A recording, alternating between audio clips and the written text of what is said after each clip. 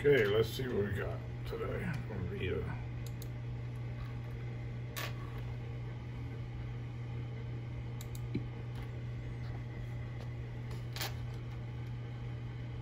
Hanoi Jane Fonda, door knocking in Michigan.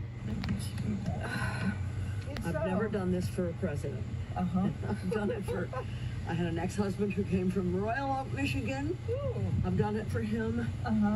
But I've never done it for a president, but this is most important. Oh, definitely. We have to get them elected. Talking about kooky celebs, remember when Howard Stern was edgy and cool? Me neither, I'm not 100. Stern is only getting worse. Listen to this bile-filled rant about Trump supporters. I hate the guy. I hate the people who vote for him. I think they're stupid. I do. I'll be honest with you. I have no respect for you. Now to one of the Democrats' biggest celebrity backers, Puff Daddy P. Diddy, Sean Combs. He has many names and is now facing many serious charges. But it wasn't long ago that P. Diddy was endorsing Democrats, raising money for them and running vote campaigns. He was so prolific and effective that Jimmy Kimmel wanted him to run for president. Remember this? Baby, you could be president. Do you ever think about anything like that? No. What about you? Yeah, and I wouldn't do a better job, but I think you know what, I would, if you agreed to run for president, I would be happy to be your running mate. Let's put it that way, all right? Now to CBS, where a reporter had this triggering news for lefties about the battleground state of Nevada. It seems nowadays Nevada is MAGA country. But what was really incredible is in every single restaurant of the people willing to talk to us, we could only find one Harris supporter in every restaurant, and we left no stone unturned. I approached every single person. Now, every now and then, CNN allow a lone figure from the centre-right to appear on one of their panels to be typically bashed by lefties, but here Scott Jennings manages to extract from the CNN crew that they know the bloodbath lie is a lie, but they allow it to be aired daily without correction or context. It is said by every Democrat working for or around her campaign every day on this network and every other one. The bloodbath thing is stated every single day. Okay, let me But my point is, dictator, bloodbath, eliminate Constitution. Hold on. What do you think Let's just clear this up. You're referring to Trump's use of the word bloodbath when he was talking. And what was he talking about? I'm going to explain it to people because I think there's confusion about this.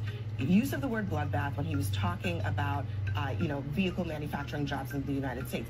Vice President Harris improperly and unfairly mischaracterized that as him saying there would be a bloodbath if he were elected. However, she did not say that if Trump were elected, there would be a bloodbath. She did not say that. I know you have interviewed and had people out here and have watched the same coverage I have.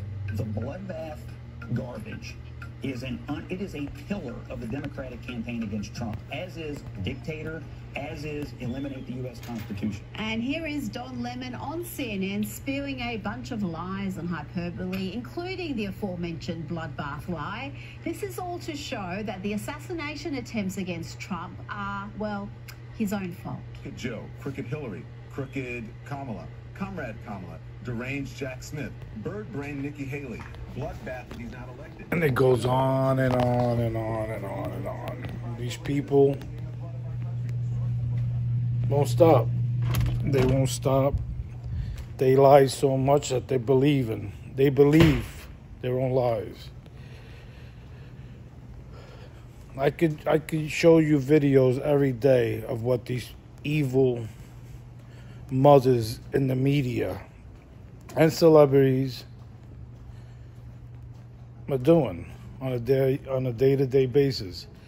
Anything in their power to get rid of Trump, even if it's to assassinate him. Just imagine if we were to say anything like that about anyone in the Democratic Party. They'd be knocking on your doors, ready to throw the keys away. These people are out of control. Like I've said before, they're evil. And hopefully they'll wake up. There's a lot of people that are waking up, but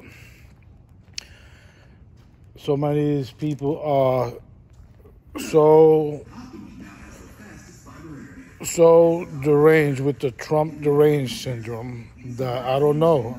I don't think there's any coming back with these people. But hopefully they wake up. Hopefully they wake up, because this needs to stop. God bless America, and God bless Donald J. Trump. Have a great day. See ya.